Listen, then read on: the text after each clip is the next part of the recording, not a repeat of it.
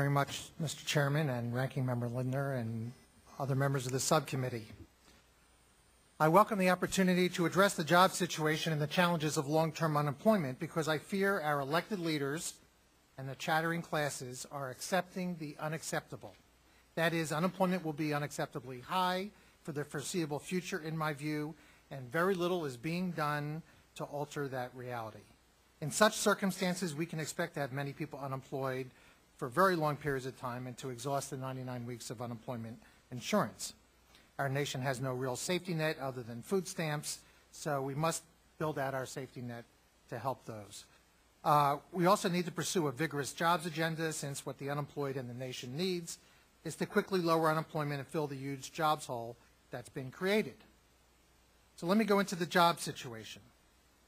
The economic growth we face will barely cover the growth of the labor force, and it won't lower the unemployment rate much.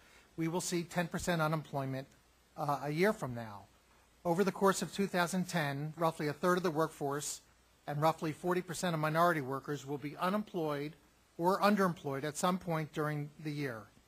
Even 2 years from now, unemployment will be roughly 8%, a rate higher than the worst moments of the last two recessions.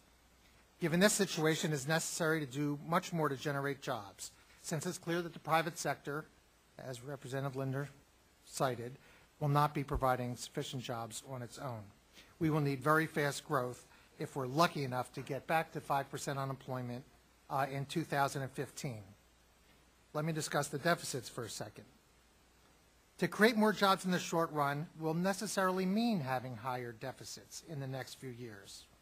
David Walker, president of the Peterson Foundation and a well-known deficit hawk, wrote an op-ed with me in February, arguing that our short-term deficits should not be the focus of concern because they are necessary. Rather, deficit concerns should be focused on the longer-term structural deficits. We argued that job creation is the immediate priority, and this will mean higher deficits in the short term.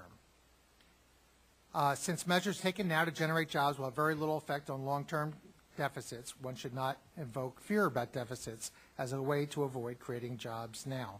In fact, deficit reduction and job creation are complementary strategies. Creating jobs and more taxpayers now is the way to move the fiscal situation to a healthier place. Let's talk about generating jobs.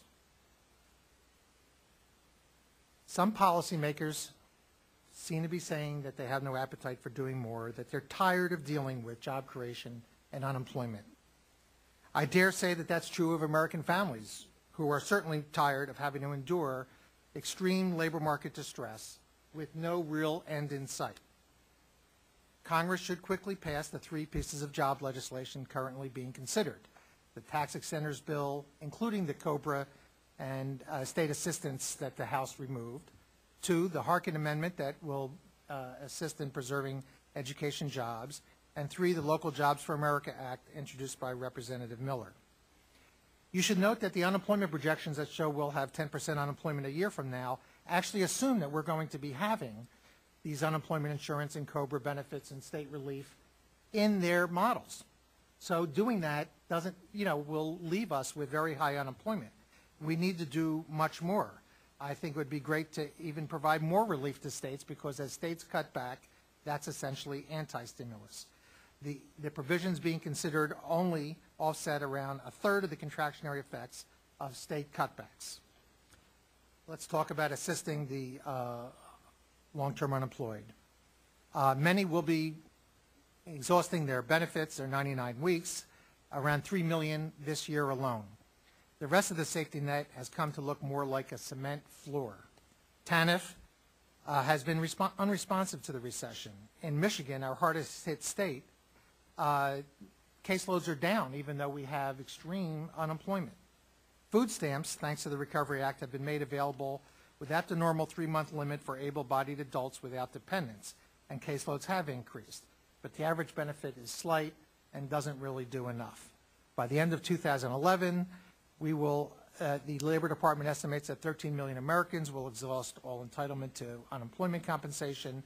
Even if half of them find jobs, that's 6 million who will exhaust with no source of income.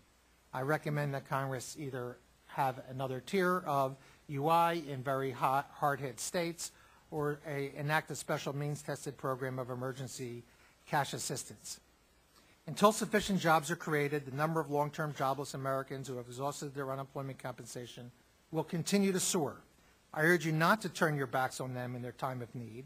We cannot accept the unacceptable. We must generate millions more jobs and get unemployment moving sharply downward.